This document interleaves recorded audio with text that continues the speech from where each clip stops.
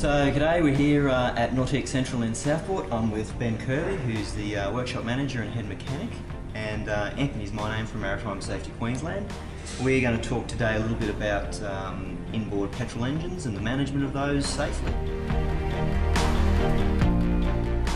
Ben, you've seen a lot in your career as a marine mechanic on inboard petrol engines. Could you share some of the stories that you have with us?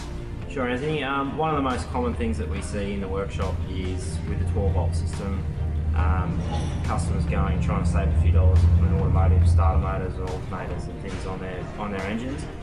Quite often they're not an ignition protected system, so if you do introduce fuel into the bilge, they have the potential to ignite that fuel, where a marine specified starter motor or alternator won't have that.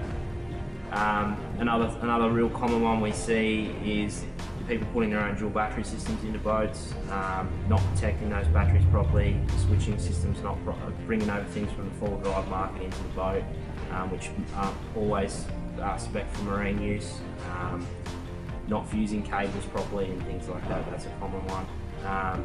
Another thing that we see all too often now is people using ethanol in open fuel breather boats.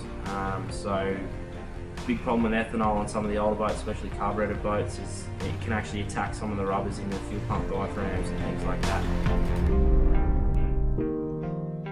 All this leads to a good maintenance regime and getting to know your local marine mechanic and getting a relationship happening where you can do some sort of maintenance plan. You'd agree? Absolutely. I believe most boats should be ski boats, wakeboard boats should be serviced every 50 hours.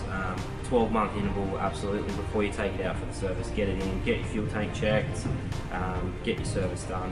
A lot of guys doing it themselves aren't pulling the floors up, aren't having a look at these fuel tanks, mounting for fuel tanks, conditions of fuel lines, conditions of carburetors and things like that. It's critical stuff. We've seen more and more of these fires every year and less of these older boats coming through our shop, so really need to get on top of that if you're an owner.